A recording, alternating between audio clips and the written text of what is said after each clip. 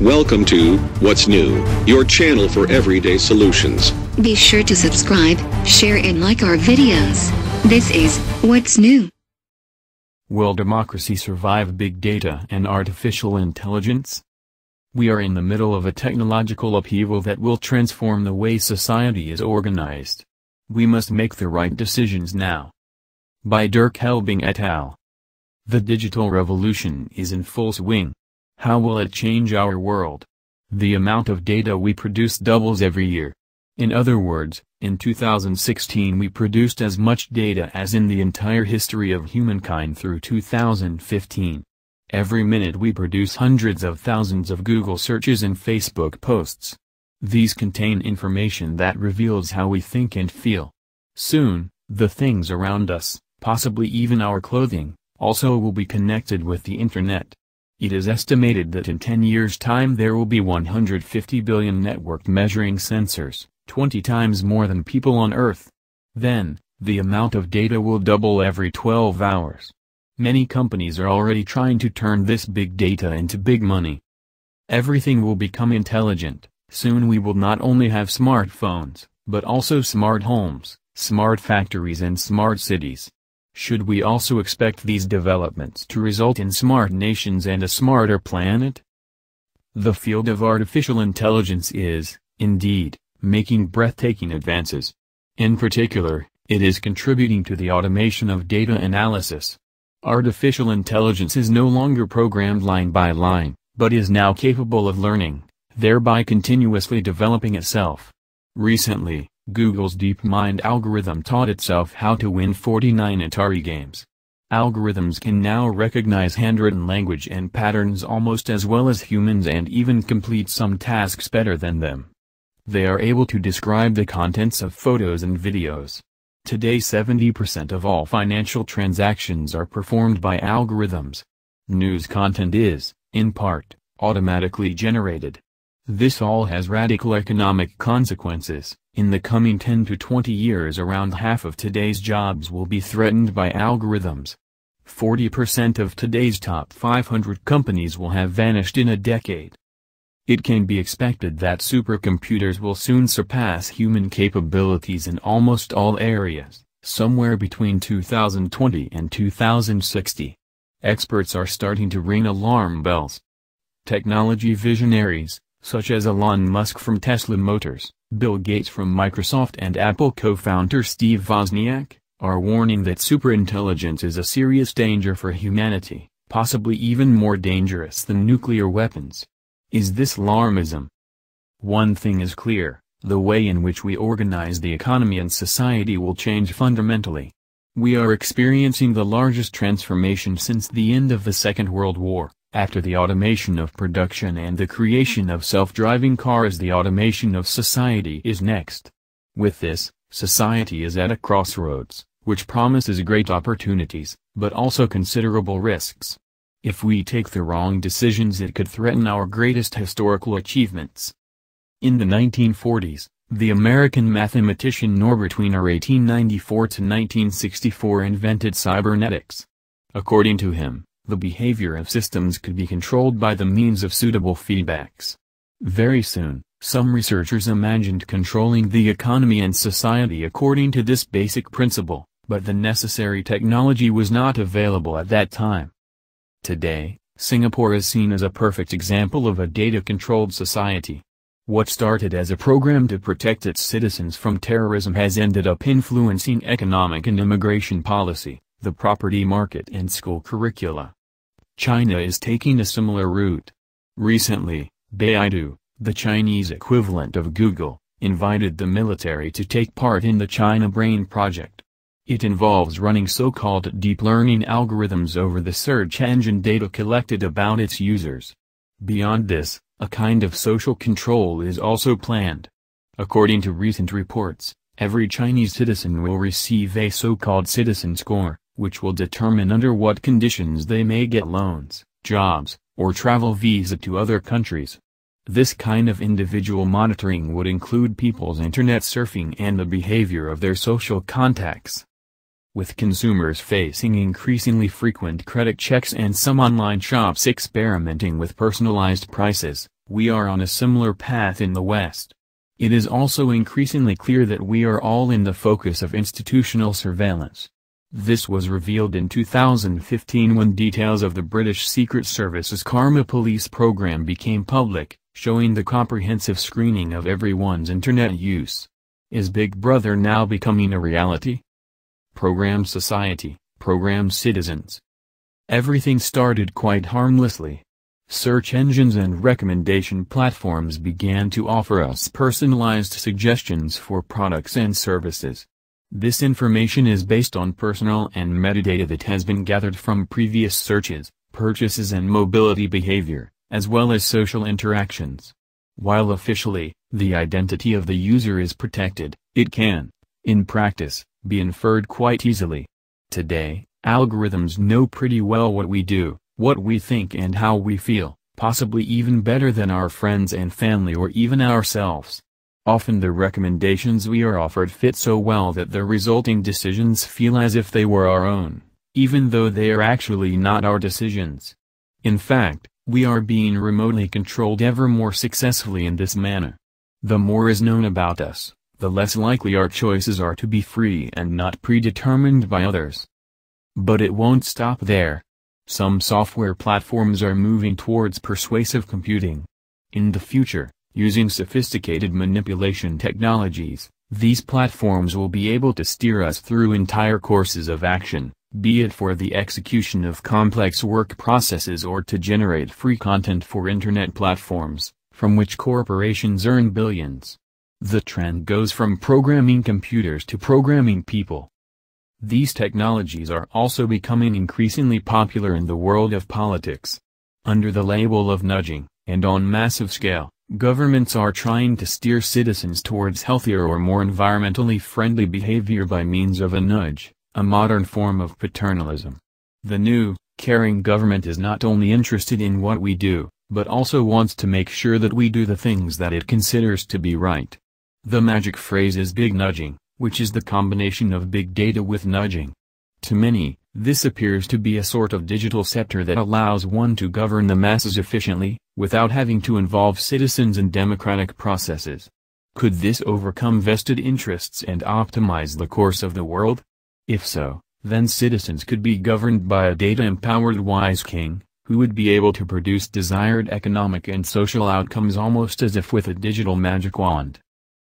Pre-programmed catastrophes. But one look at the relevant scientific literature shows that attempts to control opinions, in the sense of their optimization, are doomed to fail because of the complexity of the problem. The dynamics of the formation of opinions are full of surprises. Nobody knows how the digital magic wand, that is to say the manipulative nudging technique, should best be used. What would have been the right or wrong measure often is apparent only afterwards. During the German swine flu epidemic in 2009, for example, everybody was encouraged to go for vaccination. However, we now know that a certain percentage of those who received the immunization were affected by an unusual disease, narcolepsy. Fortunately, there were not more people who chose to get vaccinated. Another example is the recent attempt of health insurance providers to encourage increased exercise by handing out smart fitness bracelets, with the aim of reducing the amount of cardiovascular disease in the population, but in the end, this might result in more hip operations. In a complex system, such as society, an improvement in one area almost inevitably leads to deterioration in another. Thus, large-scale interventions can sometimes prove to be massive mistakes. Regardless of this, criminals, terrorists and extremists will try and manage to take control of the digital magic wand sooner or later, perhaps even without us noticing. Almost all companies and institutions have already been hacked, even the Pentagon, the White House, and the NSA. A further problem arises when adequate transparency and democratic control are lacking, the erosion of the system from the inside. Search algorithms and recommendation systems can be influenced. Companies can bid on certain combinations of words to gain more favorable results. Governments are probably able to influence the outcomes too. During elections, they might nudge undecided voters towards supporting them, a manipulation that would be hard to detect. Therefore, Whoever controls this technology can win elections, by nudging themselves to power. This problem is exacerbated by the fact that, in many countries, a single search engine or social media platform has a predominant market share. It could decisively influence the public and interfere with these countries remotely. Even though the European Court of Justice judgment made on 6 October 2015 limits the unrestrained export of European data, the underlying problem still has not been solved within Europe, and even less so elsewhere. What undesirable side effects can we expect? In order for manipulation to stay unnoticed, it takes a so-called resonance effect, suggestions that are sufficiently customized to each individual. In this way, local trends are gradually reinforced by repetition, leading all the way to the filter bubble or echo chamber effect. In the end, all you might get is your own opinions reflected back at you. This causes social polarization, resulting in the formation of separate groups that no longer understand each other and find themselves increasingly at conflict with one another. In this way, personalized information can unintentionally destroy social cohesion. This can be currently observed in American politics, where Democrats and Republicans are increasingly drifting apart, so that political compromises become almost impossible. The result is a fragmentation, possibly even a disintegration, of society. Owing to the resonance effect, a large-scale change of opinion in society can be only produced slowly and gradually. The effects occur with a time lag, but, also, they cannot be easily undone. It is possible, for example, that resentment against minorities or migrants get out of control. Too much national sentiment can cause discrimination, extremism and conflict. Perhaps even more significant is the fact that manipulative methods change the way we make our decisions.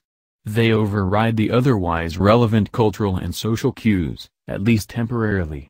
In summary, the large-scale use of manipulative methods could cause serious social damage, including the brutalization of behavior in the digital world. Who should be held responsible for this? Legal issues. This raises legal issues that, given the huge fines against tobacco companies, banks, IT and automotive companies over the past few years, should not be ignored.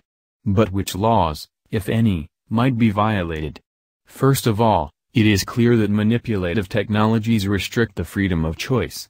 If the remote control of our behavior worked perfectly, we would essentially be digital slaves, because we would only execute decisions that were actually made by others before.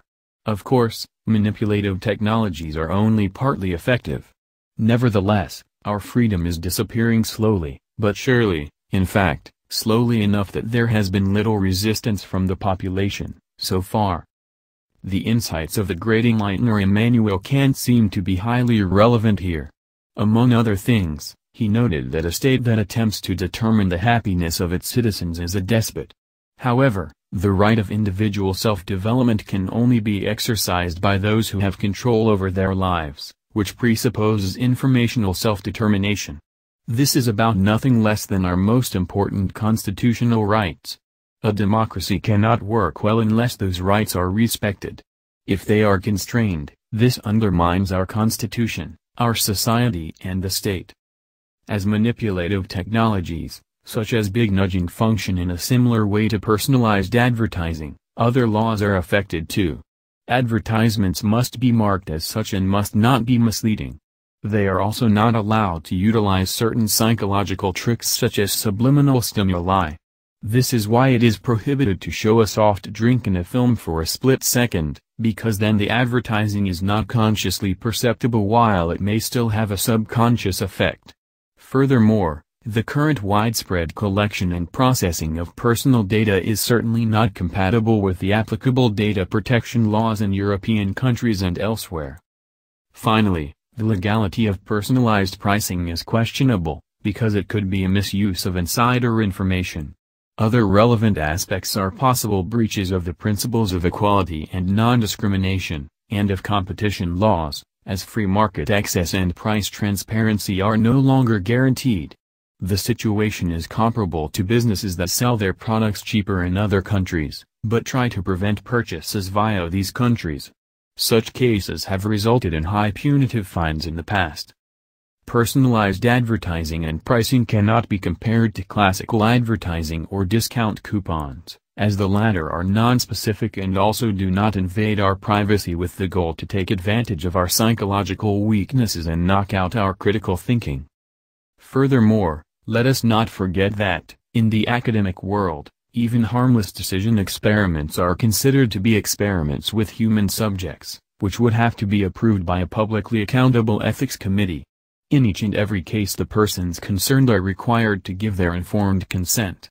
In contrast, a single click to confirm that we agree with the contents of a 100-page terms of use agreement, which is the case these days for many information platforms, is woefully inadequate.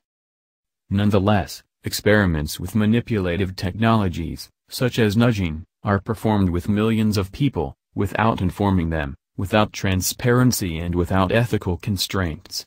Even large social networks like Facebook or online dating platforms such as OkCupid have already publicly admitted to undertaking these kinds of social experiments. If we want to avoid irresponsible research on humans and society, just think of the involvement of psychologists in the torture scandals of the recent past, then we urgently need to impose high standards, especially scientific quality criteria and a code of conduct similar to the Hippocratic Oath. Has our thinking, our freedom, our democracy been hacked? Let us suppose there was a super-intelligent machine with godlike knowledge and superhuman abilities. Would we follow its instructions? This seems possible.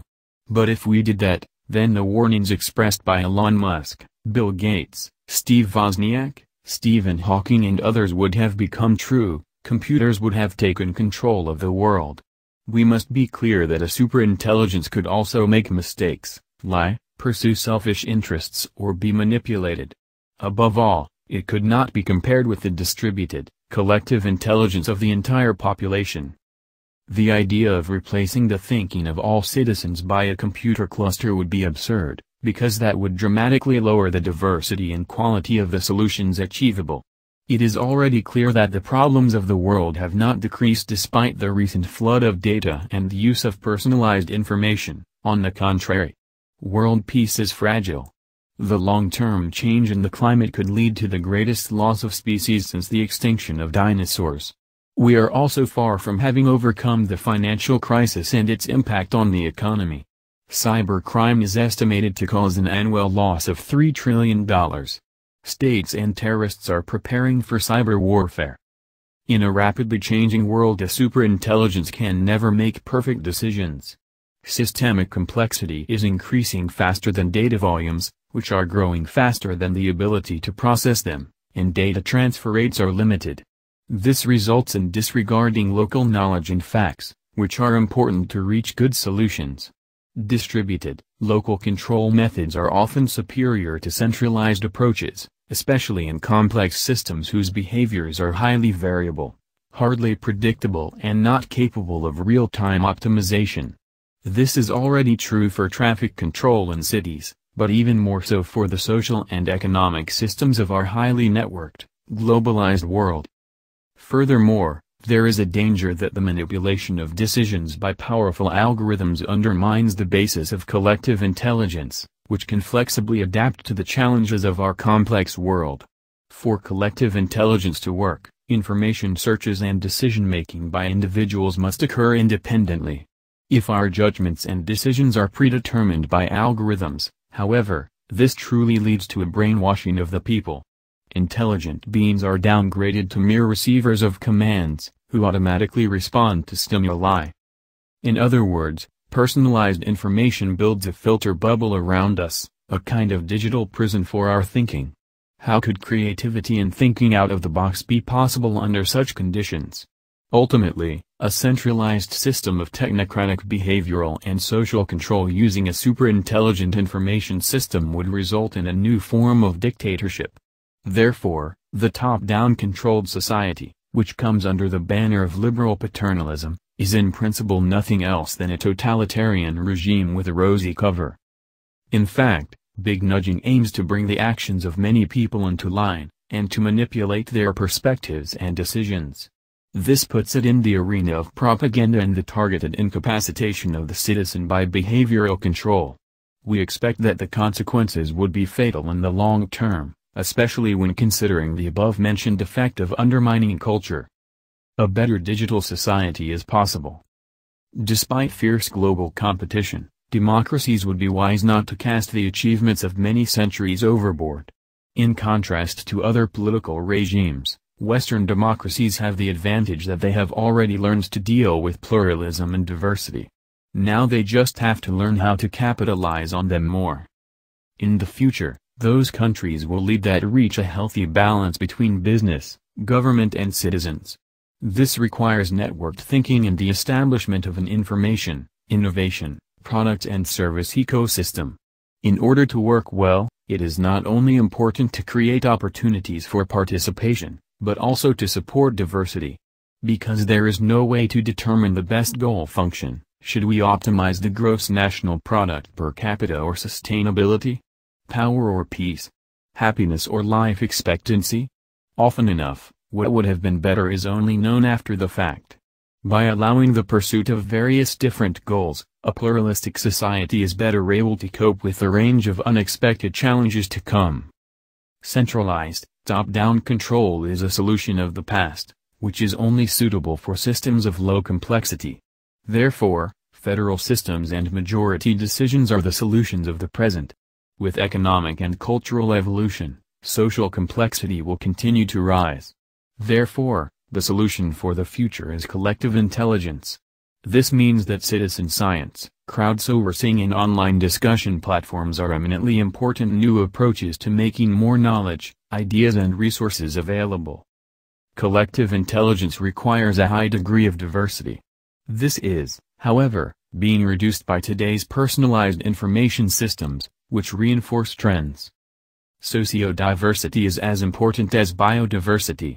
It fuels not only collective intelligence and innovation, but also resilience, the ability of our society to cope with unexpected shocks. Reducing sociodiversity often also reduces the functionality and performance of an economy and society.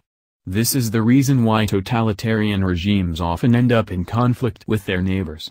Typical long-term consequences are political instability and war, as have occurred time and again throughout history.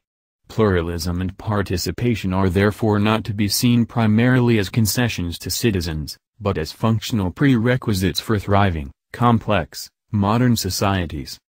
In summary, it can be said that we are now at a crossroads. Big data, artificial intelligence, cybernetics and behavioral economics are shaping our society for better or worse. If such widespread technologies are not compatible with our society's core values, sooner or later they will cause extensive damage. They could lead to an automated society with totalitarian features. In the worst case, a centralized artificial intelligence would control what we know, what we think and how we act. We are at the historic moment, where we have to decide on the right path, a path that allows us all to benefit from the digital revolution. Therefore, we urge to adhere to the following fundamental principles. 1. To increasingly decentralize the function of information systems. 2. To support informational self-determination and participation. 3. To improve transparency in order to achieve greater trust. 4. To reduce the distortion and pollution of information. 5. To enable user-controlled information filters. 6. To support social and economic diversity. 7. To improve interoperability and collaborative opportunities. 8. To create digital assistance and coordination tools. 9. To support collective intelligence. 10. To promote responsible behavior of citizens in the digital world through digital literacy and enlightenment. Following this digital agenda, we would all benefit from the fruits of the digital revolution, the economy, government and citizens alike. What are we waiting for? A strategy for the digital age. Big data and artificial intelligence are undoubtedly important innovations. They have an enormous potential to catalyze economic value and social progress, from personalized healthcare to sustainable cities.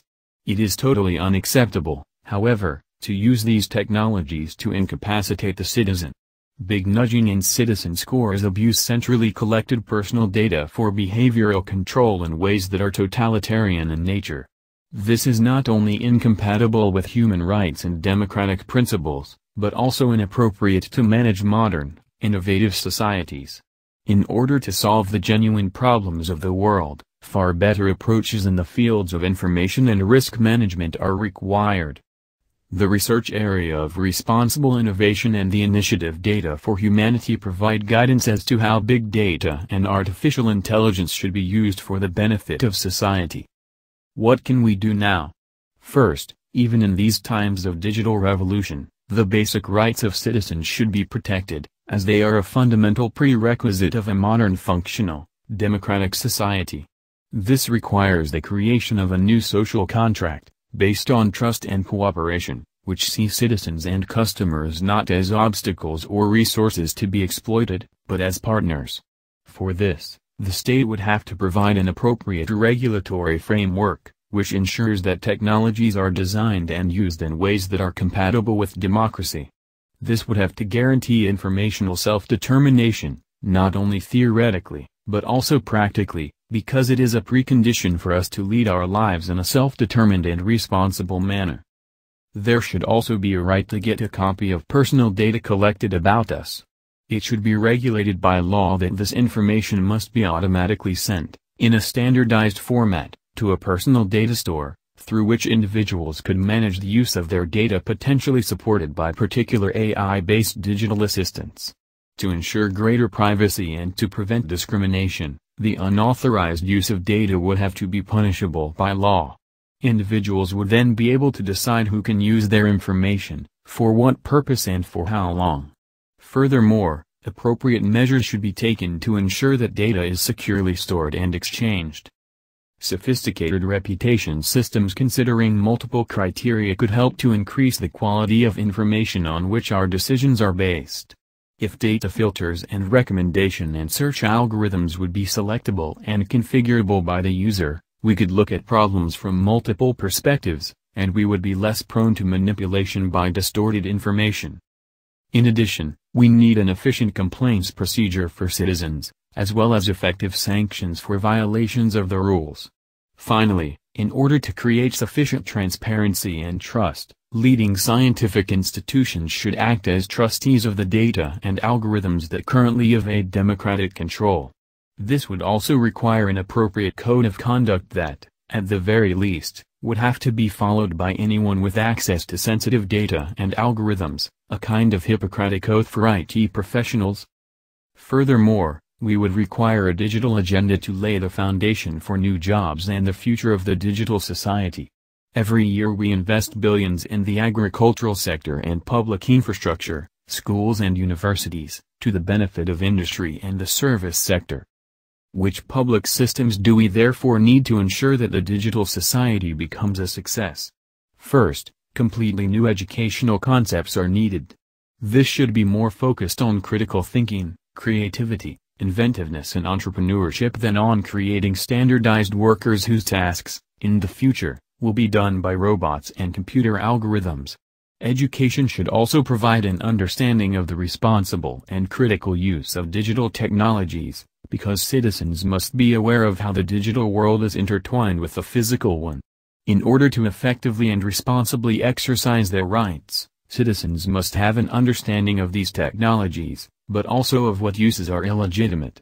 This is why there is all the more need for science, industry, politics, and educational institutions to make this knowledge widely available.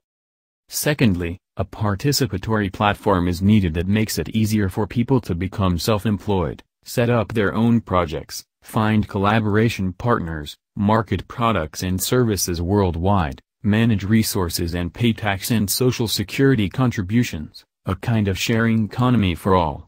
To complement this, towns and even villages could set up centers for the emerging digital communities such as Fab Labs, where ideas can be jointly developed and tested for free. Thanks to the open and innovative approach found in these centers, massive, collaborative innovation could be promoted. Particular kinds of competitions could provide additional incentives for innovation, help increase public visibility and generate momentum for a participatory digital society. They could be particularly useful in mobilizing civil society to ensure local contributions to global problem solving, for example, by means of climate Olympics. For instance, platforms aiming to coordinate scarce resources could help unleash the huge potential of the circular and sharing economy, which is still largely untapped. With the commitment to an open data strategy, governments and industry would increasingly make data available for science and public use, to create suitable conditions for an efficient information and innovation ecosystem that keeps pace with the challenges of our world. This could be encouraged by tax cuts, in the same way as they were granted in some countries for the use of environmentally friendly technologies. Thirdly, building a digital nervous system, run by the citizens, could open up new opportunities of the Internet of Things for everyone and provide real-time data measurements available to all. If we want to use resources in a more sustainable way and slow down climate change, we need to measure the positive and negative side effects of our interactions with others and our environment. By using appropriate feedback loops, systems could be influenced in such a way that they achieve the desired outcomes by means of self-organization. For this to succeed, we would need various incentive and exchange systems, available to all economic, political and social innovators. This could create entirely new markets and, therefore, also the basis for new prosperity. Unleashing the virtually unlimited potential of the digital economy would be greatly promoted by a pluralistic financial system, for example, functionally differentiated currencies and new regulations for the compensation for inventions. To better cope with the complexity and diversity of our future world and to turn it into an advantage, we will require personal digital assistants. These digital assistants will also benefit from developments in the field of artificial intelligence. In the future, it can be expected that numerous networks combining human and artificial intelligence will be flexibly built and reconfigured, as needed. However, in order for us to retain control of our lives, these networks should be controlled in a distributed way. In particular, one would also have to be able to log in and log out as desired. Democratic platforms. A Wikipedia of cultures could eventually help to coordinate various activities in a highly diverse world and to make them compatible with each other. It would make the mostly implicit success principles of the world's cultures explicit, so that they could be combined in new ways. A cultural genome project like this would also be a kind of peace project, because it would raise public awareness for the value of socio-cultural diversity. Global companies have long known that culturally diverse and multidisciplinary teams are more successful than homogeneous ones. However, the framework needed to efficiently collate knowledge and ideas from lots of people in order to create collective intelligence is still missing in many places. To change this, the provision of online deliberation platforms would be highly useful. They could also create the framework needed to realize an upgraded, digital democracy, with greater participatory opportunities for citizens. This is important, because many of the problems facing the world today can only be managed with contributions from civil society. Welcome to What's New, your channel for everyday solutions. Be sure to subscribe, share and like our videos.